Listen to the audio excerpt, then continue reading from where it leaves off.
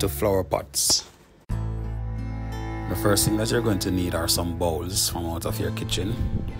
The second thing is an electric angle grinder. And the third thing is a diamond cutting disc.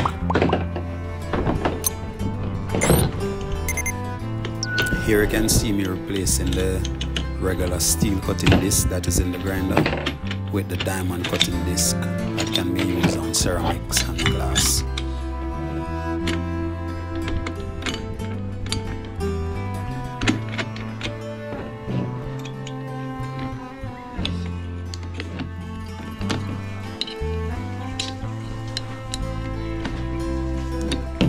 Once you have done all that, then the next step is to start cutting. You will need to place the bowls on something soft so as to avoid chipping when you're cutting. Here you will see that I've placed them on a piece of cardboard. Normally whenever I'm cutting, I would put them on cloth and use a hose so as to not have a lot of dust. However, this time I'm not using the hose, so that's why I'm using the cardboard.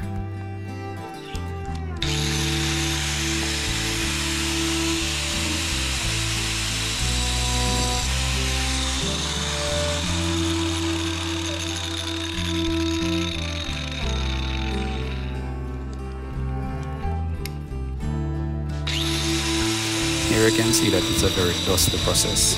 You can see the dust coming off the grinder. However, if you use a hose to spray water on it while you're cutting, then you won't have that much dust. What I'm doing here is making a clean cut all the way through so that it has proper drainage for the plants that will be planted in it.